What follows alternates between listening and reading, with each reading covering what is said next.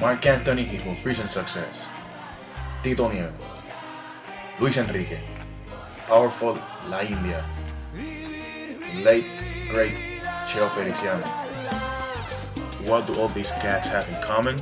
They were all produced by the same guy, the great Sergio George. Born and raised in East Harlem, New York, Sergio George started his professional career with the bands Conjunto Caché and Conjunto Clásico in 1979.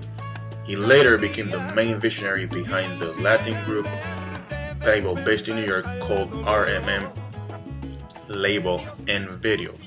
George is also the head behind the careers of salsa group DLG and salsa superstar El Sonero de la Juventud, Víctor Manuel. But Víctor Manuel and DLG weren't produced under RMM. They were produced under George's own producing venture called George Entertainment. He later continued his producing ventures with a Latin label called WEA Latina, a label that has the credits of working with artists like Ricardo Arjona, Gloria Trevi, Marco Antonio Solís, and Tito Nieves.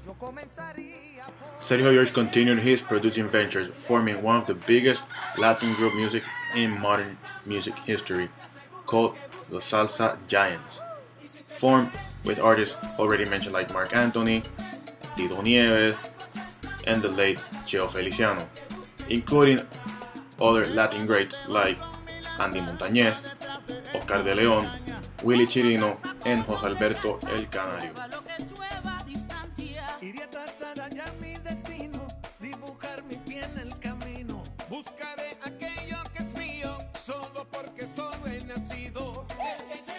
Sergio George has been very successful throughout his career, winning a total of 11 Grammys and being credited on over 200 million albums. That's working on over 200 million albums. That's a lot. But I think his most successful work yet has been that of Marc Anthony's Vivir Mi Vida song, a song that has been the top charted salsa song of all time in the Latin billboards. Also, his work with the Salsa Giants has taken him all over the world, spreading and keeping the name of salsa alive. Well, that's all for now. Thanks for watching the behind the scenes, behind the music, quick run of Sergio George's career. Tune in for the next one. My name is Adriel Longo Santoni. Thanks for watching.